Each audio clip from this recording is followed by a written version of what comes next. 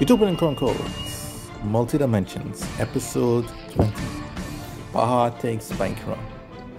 Bahara had now become the first and only returning person out of the new dimensional planes who had made it out into the universe.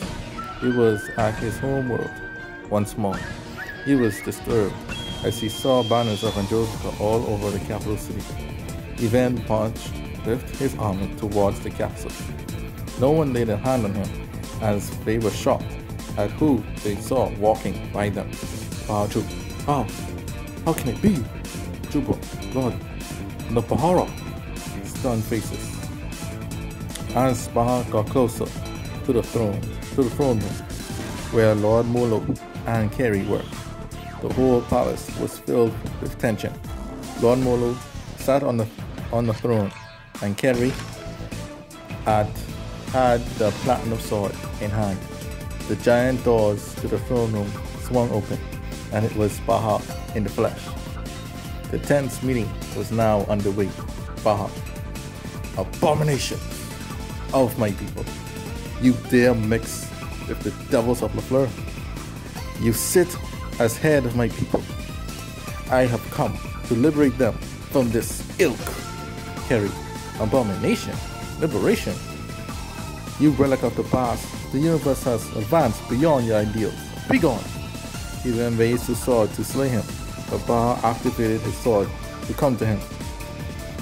Now in hand, he used the laser end of his blade to fire his blast at Kerry's heart, which killed her instantly. Lord Molo, getting up. Kerry! You! Kill him now!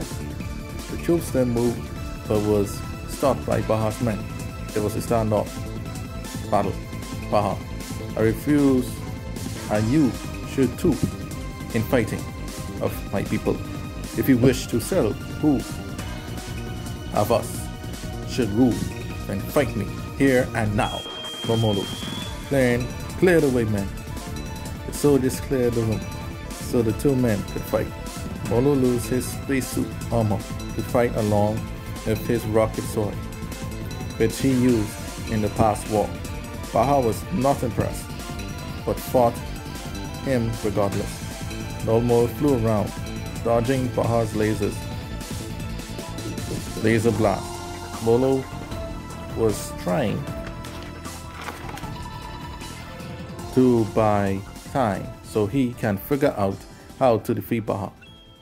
Baha was getting impatient, so he jumped on top of Molo and destroyed his rocket pack.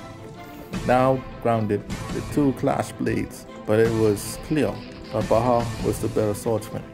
Seeing an opening, Baha severed and cut the legs off Molo.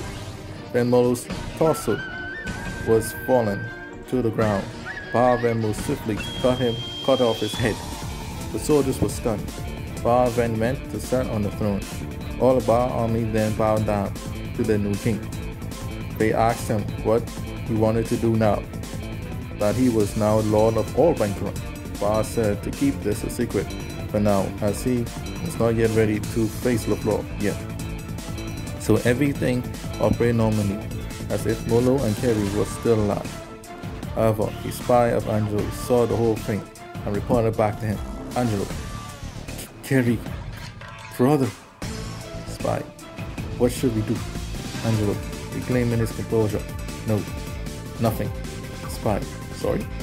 Angelo, as long as no one else knows of this and the Baha isn't moving, we can continue the Cardinal campaign to himself.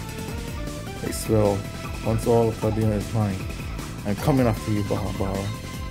Brother, wait on my vengeance. Just a bit, okay? He sheds a tear.